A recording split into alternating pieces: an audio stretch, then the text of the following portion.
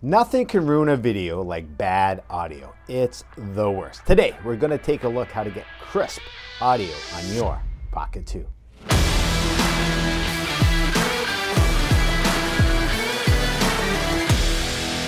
Hey everyone, thanks for joining me. If you're new to the channel, I'm Dave, and this channel is all about filmmaking tips and camera gear. If you've watched some of my videos, you know I love the Pocket 2, and I have a lot of content on the Pocket 2 and the old one, the Osmo Pocket. So if you're interested in my videos, please consider subscribing, and hopefully I can bring you some content that you really like. Okay, let's get to the audio.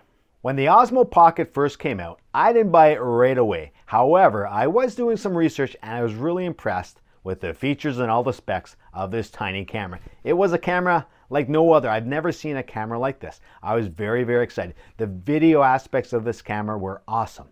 However, it seemed that DJI forgot a pretty darn important thing. They almost completely forgot about the audio. Sure, they gave you internal microphones on the Osmo Pocket, but they weren't that good. They weren't horrible, but they weren't that good. We wanted an option to get really good audio out of this tiny camera. It took them forever, but finally they came out with the audio adapter, which you had to buy another accessory for this camera. And of course, you're making this camera a little bit bigger with this audio adapter. But the audio adapter did work for most people. It did allow you to get nice, crisp audio right on the camera. You connect a wireless microphone, you connect a shotgun, whatever you want, and then you can get good audio to go along with your good video. And then jump ahead, 2 years later, DJI came out with a Pocket 2. Now this camera was great. It was an upgrade from the Osmo Pocket. Video aspects were a little bit better, a little bit bigger sensor, a little better lens, little other features that we really liked. However, they really stepped up when it came to audio. The internal microphones alone on this camera are night and day better than the internal microphones on the Osmo Pocket. Then they gave the option of having a wireless microphone system if you purchased the do-it-all handle with this camera. Sure, you had to purchase another accessory, but the do-it-all handle does a lot. It almost does it all, because maybe that's why they came up with that name. Yeah, maybe. Now you have the option of having a wireless microphone with this camera. That's something I didn't even think they were going to do. I just wanted an audio port on the camera itself. It doesn't, but with the do-it-all adapter, it does give you a mic port right there on the adapter. So that's great. So now you can still connect any device to it to get really good audio, any microphone that you want. Now, I think we can all agree that DJI really has stepped up the game when it comes to audio. It's not perfect, but it's much better than what it was. So let's get into it. Let's take a look at some of the best options for getting really good, crisp audio out of your Pocket 2. Sorry, before we get started, I did want to say that I did try to shoot this video outdoors, as it's a really good way to test out the mics, especially with the wind noise. But of course, the 2 days that I did try to shoot it outdoors, it was really windy. Actually, too windy. Beautiful sunny skies, but really windy. It is windy, and I don't even know if this is... The wind is blowing like you wouldn't believe. So I'm trying to do a test on the microphones, but I don't know if it's working. Sad, isn't it? It is.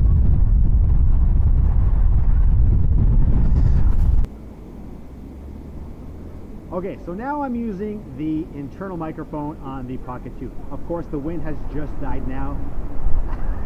And then it just goes back. Listen to that. Unbelievable. Anyways, I did try to shoot outdoors. I tell you, I did. Okay, first up, I'm using the do-it-all handle, which is attached right now to the camera, and I'm using the wireless mic that comes with it. Now, this is a great little system. So small and actually works really well. It gives you decent audio. I think it's a great thing that DJI came out with this wireless system that allowed people to have the access to a wireless microphone system on such a small camera. It really gives you some freedom to get creative with your shots. Now, it's not the perfect system. I do find that it does break up every now and then, but for the most part, it is pretty decent and the signal is pretty good. My only big drawback about this thing is the look of it. I don't really like the look of having a square microphone on your shirt or anything hanging off of you that looks like this. Now, you add the dead cat or the windsock that comes with this, and it's even worse. It looks very, very odd. Now, some people might not care about that. All they want is the nice, crisp audio, and that's great. I agree, that's the most important thing, but I think we can get a happy medium of good, crisp audio from this system, but you still don't have to see this microphone. That would be best. So now another option with this wireless system is that you can hide the mic. Now, you can't really see the microphone on me. There's a little bit of a bulge right here. That's not an extra nipple. That's not a nubbin. That's the microphone. I'm just hiding it. Sure, anyone can do it any different way. If you get creative, you can always hide a microphone, which is great. Now, my only concern is that because my shirt is somewhat covering it, that it will cause it to be a little bit noisy. Maybe my shirt might ruffle up against it, but if not, if you set it up in the right way and I'm not moving too much, hey, it can work great. You're hiding it and you're still getting that great crisp audio. Next step of that wireless system is to be able to plug in your own microphone to the little wireless adapter. Now, for me, I love having a wireless lav connected. This is the lav from my Sony system. It's a very good microphone. So now I can use that microphone, attach it to the wireless system, and give me good audio while looking like a normal microphone. I don't really like that big square there, but with this, it looks pretty decent.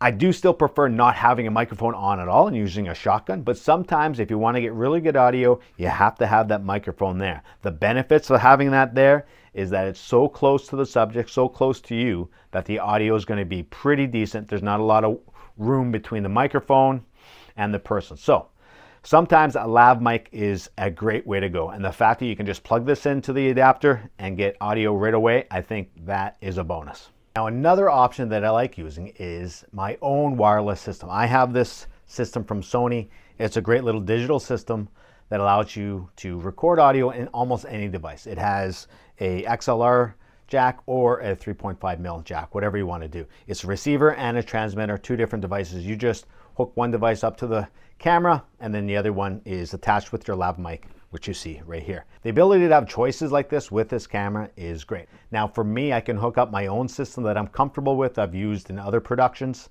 and I know it's going to give me pretty decent sound.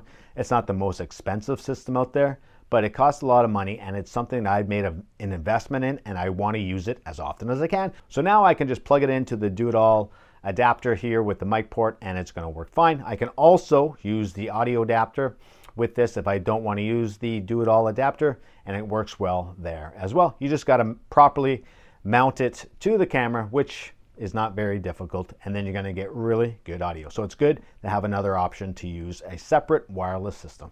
Okay, so now we moved from the wireless system to the shotgun microphone. Right now I'm using the Rode Video Micro, one of my all-time favorite little mics. I keep this microphone in every camera bag that I have. In fact, I have two of them because you never know when you're going to need this thing. It's a great little shotgun microphone, very, very affordable. I think it was like $70 Canadian or something like that. Very, very good.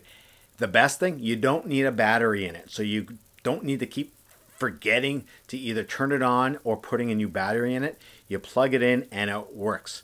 It might not give you the exact same audio that a more expensive shotgun mic, but the fact that it's so convenient and because of the size of the Pocket 2, it's easy to get it out of the shot because you don't want your shotgun microphone in your shot, of course. Here's what not to do with the Rode Micro Mini as a shotgun microphone for your Pocket 2. Just make sure you don't have it in your shot.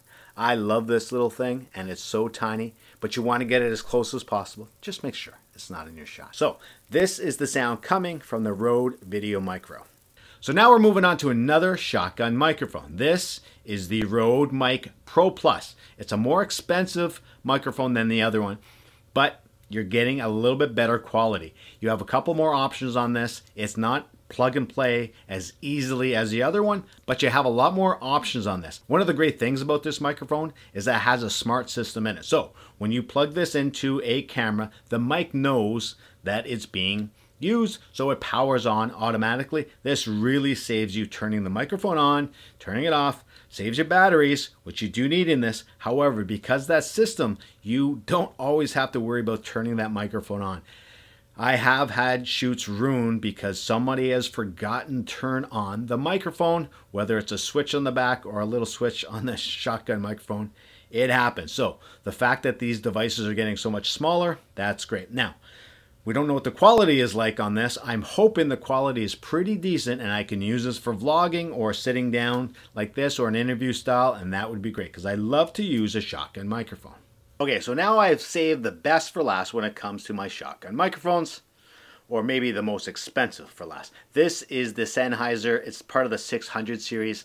I use this for a lot of professional work. It's a great shotgun mic. You can use it on boom pole. You can use it for interviews. If you don't want to use a lav mic, you just got to make sure you put it high enough, but you want to make sure it's close enough so that you're going to get good audio. Now, it does take a battery and you have to be careful. If you don't turn the microphone on, then you won't get audio on a device like this. If your device has phantom power, good, you're okay.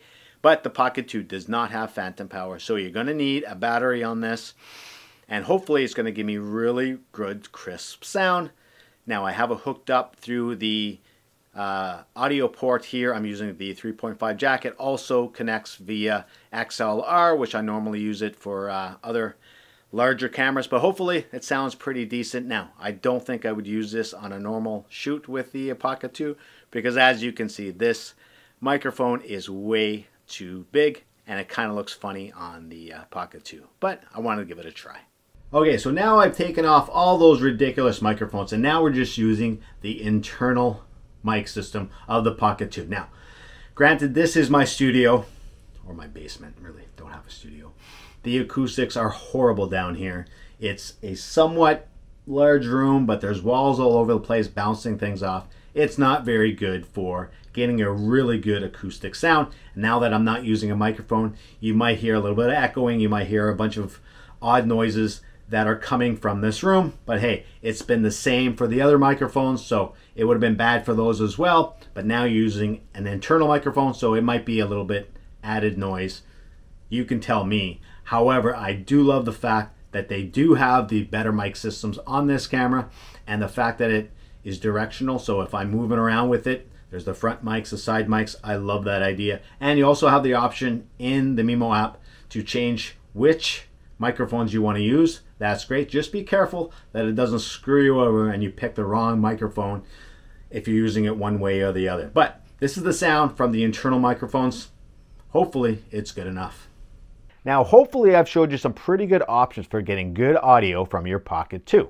Now, if we were to rate those, I'm not sure how they would come out. For me, I do love using the wireless microphone with the do-it-all handle. I think that's a great thing to do. I actually prefer, like I mentioned earlier, to have the lav mic on and get my audio that way. That's just a personal preference. I've been using lav mics in filmmaking for such a long time, I'm just used to that. Maybe you like to have the actual wireless device on here, and that's great too. It does give pretty decent sound. Next, I would say probably the shotgun mics are pretty decent. I love the fact that shotgun mics are so easy to use. You just plug them in and they're gonna work for you. They have nice big dead cats or windsocks on there to really make sure you get nice good audio in any conditions, especially outside. So I love the fact that you can connect a shotgun microphone to this camera, so that's a great option as well. Now lastly, of course, is the internal mic system.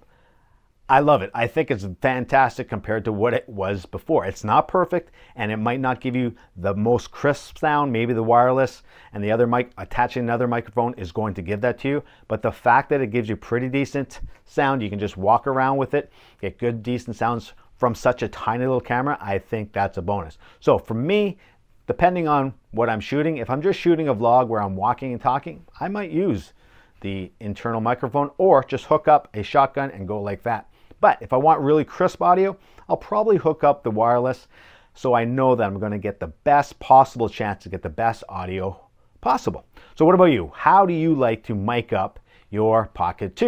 Do you like the wireless? Do you like a shotgun? Or do you just like the internal microphones on this little camera? Let me know in the comments. I love talking about this camera down in the comments. Let me know how you think you can get the best possible audio out of this little device. Thanks for watching, and we will see you next time.